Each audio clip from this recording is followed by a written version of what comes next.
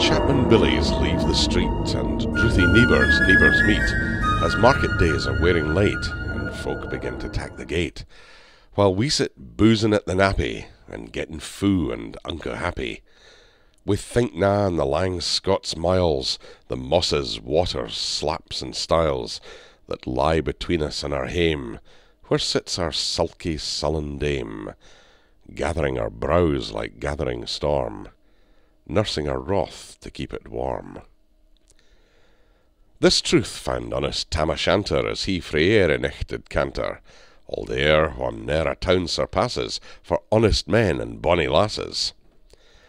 O Tam, hadst thou but been sae wise as ta'en thy ain wife Kate's advice, she told thee weel there was a skellum, a blethering, blustering, drunken blellum, that frae November till October, ae market day there wasna sober. That ilka melder with the miller, thou sat as long as thou had siller, that every naig was caught a shoe on, the smith and thee gat roaring fou on.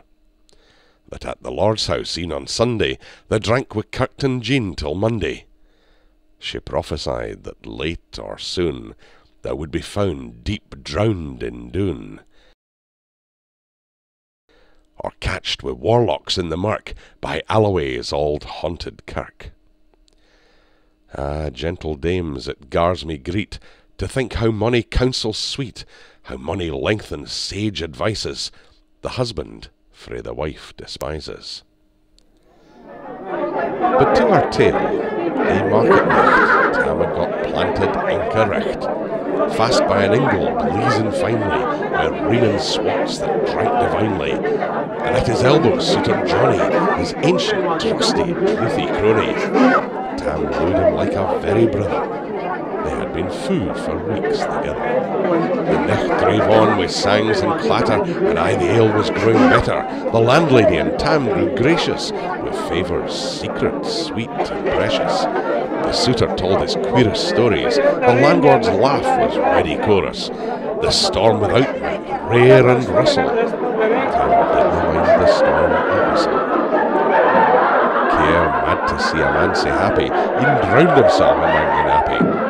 His bees flee hame wi' lades of treasure, the minutes winged their way with pleasure. Kings may be blessed, but Tam was glorious, o'er all the ills of life victorious. But pleasures are like poppies spread, ye seize the flower, its bloom is shed, or like the snowfalls in the river, a moment white, then melts forever, or like the borealis race that flit ere ye can point their place,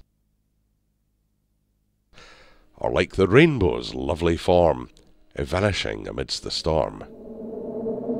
Nae man can tether time or tide, the hour approaches, Tam maun ride, that hour o' nicht's black arch, the keystane, that dreary hour he mounts his beast in, and sic a nicht he tacks the road in, as ne'er poor sinner was abroad in.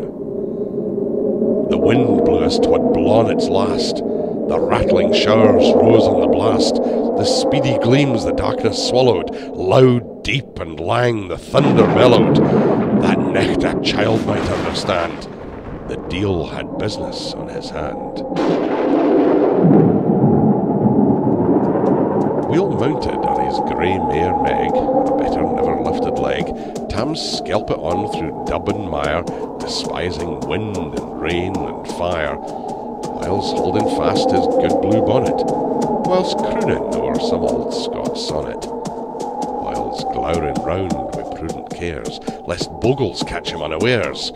Kirk Alloway was drawing nigh, where ghaists and hoolits nightly cry. By this time he was crossed the ford, where in the snaw the chapman smored, and past the birks and Meeklestane, where drunken Charlie bracks neckbane, and through the whins and by the cairn, where hunters found the murdered bear. And near the thorn aboon the well, where Mungo's mither hanged hersel,